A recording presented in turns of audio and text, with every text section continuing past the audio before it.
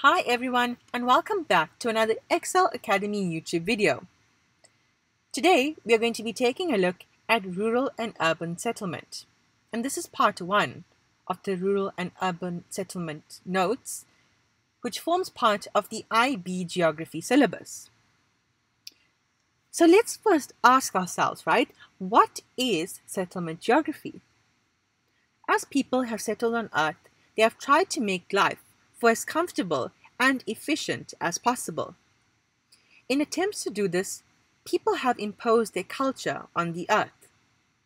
The most visible of these marks of man are buildings, roads, railways, and other avenues of communication and boundary marks, such as fences and walls. Settlement geography is a study of these constructions in an attempt to discover their distribution and function. One of the most basic divisions of settlements is into rural and urban settlements. Here's a basic definition. And there are 3 criteria to be considered: size, form, and function. All of the above 3 are useful in making the distinction, but none of them are entirely satisfactory. Firstly, size. This would be a classification according to population numbers. Size is a useful guide, and as a rough rule, it could be said that the smaller settlements are usually rural and the larger ones are urban. But it must be borne in mind that there can be many exceptions to this rule. Secondly, pattern or shape. This method of classification considers the shape or pattern of settlements.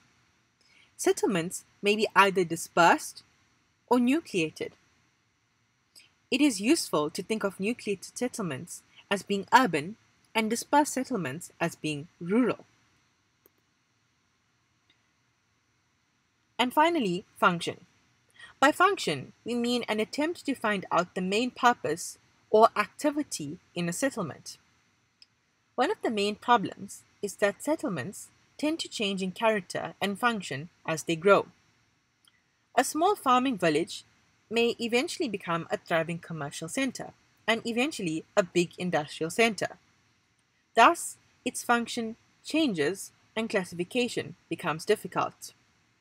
Another problem is that many settlements show characteristics of many functions, which make it difficult to slot it into any particular category. A very general classification is to group settlements in terms of primary, secondary, and tertiary activities. If a settlement is predominantly occupied with a primary activity, i.e., farming, mining, fishing, or forestry, it is classified as being rural.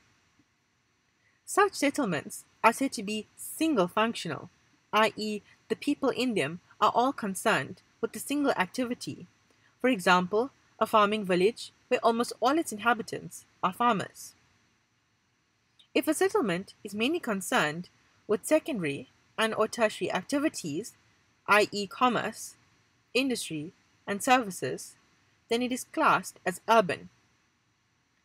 Such settlements are said to be multifunctional, i.e. a wide variety of different functions are found in it. The classification thus becomes rather subjective. In summary, then, we might say that rural settlements tend to be small, concerned with a single functional primary activity, and may be either dispersed or nucleated in form.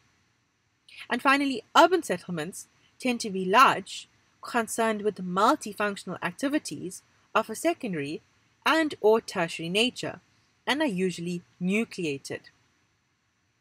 Now let's take a look at nucleated and dispersed rural settlement patterns. The study of patterns of rural settlement concerns the manner in which individual buildings are spaced in relation to each other. The 2 extremes are those patterns which are dispersed and those which are nucleated. Some reasons for nucleation and dispersion include agricultural systems, protection, population density, culture, water, and we'll be taking a look at a few more. So let's first take a look at agricultural systems. Nucleated patterns often arise in systems of communal agriculture, whereas dispersed patterns can result from individual cultivation and the piecemeal extension of farmland. Animals usually need more attention than crops, and therefore require farmers to be closer at hand. Nucleated patterns are more likely to be found on flat, fertile plains, and dispersed settlements, or rather dispersed patterns, on broken and hilly terrain. Second reason for nucleation and dispersion is protection. Nucleation is often common in areas of social and political instability. The third reason for nucleation and dispersion is population density. Nucleation is more likely in areas of high population density, sometimes for no other reason than a lack of living space. In China, some rural villages are so compact that half the inhabitants are housed under a single roof. It follows that dispersion is more likely in areas where the population density is low. The fourth reason for nucleation and dispersion is culture. Nucleation is more likely in communities with strong family, clannish, or tribal ties. The fifth reason for nucleation and dispersion is water. Nucleation is more likely in wet point settlements. A wet point settlement is one in which the settlement develops around a source of water in an otherwise arid region. For example, oasis settlements in deserts. In contrast, a dry point settlement is one located so as to avoid water where the water may be hazardous.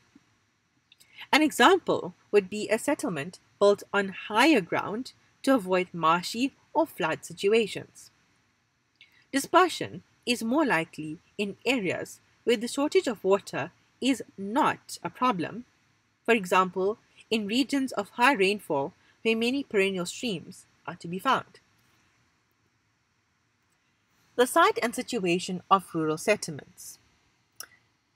Early people looked for natural advantages. On the one hand, they selected suitable sites. The word site refers to the actual plots where a settlement could be built. They looked for suitable situations. Situation means areas or districts which offer the greatest potential for settlement growth. Factors governing the selection of sites and situations include water supply, dry land, defense, shelter from weather, agricultural land, trade, and finally service opportunities. Now let's take a look at the pattern of settlements by firstly taking a look at the isolated farmstead. The isolated farmstead, with its accompanying outbuildings and other facilities, is the smallest and most elementary of all settlement types. This is where a single family lives and works in isolation from other farmers. Secondly, we have our nucleated settlements. When the dwellings of farmers are clustered together to form villages of farmers, the settlements thus formed are called nucleated settlements. And here are some examples below. The ways in which any village has grown have been determined by a combination of four factors. Firstly, topographical, which is the physical nature of the site. Secondly, economic. The form of the village is determined by the system of farming or the type of trade. Thirdly, historical. The form of the village is determined by the necessity for defense or the opportunities for serving other communities. And finally, cultural. The customs of different racial or tribal groups has an influence in deciding the form of the village. So let's take a look at the loose-knit or fragmented village. In these settlements, dwellings are scattered irregularly over a fairly large area, too close to be considered isolated, yet far enough apart to suggest no evident interrelationship and no obvious nucleus. Clustered villages occur where dwellings are close together and there is a fairly well-defined division between settlement and countryside. They most often focus upon root centers, and their shapes are normally determined by the pattern of communication, be T-shaped, cruciform, or star-shaped.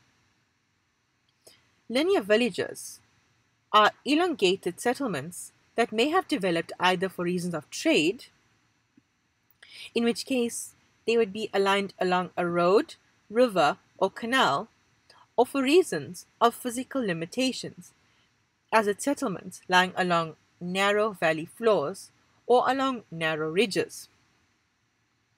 Now let's take a look at our last topic for today's video, which is depopulation of rural areas.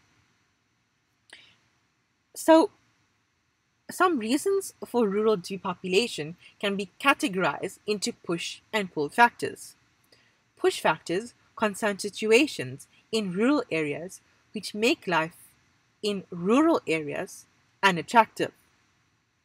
Pull factors concern situations in urban areas which make such areas attractive to rural people.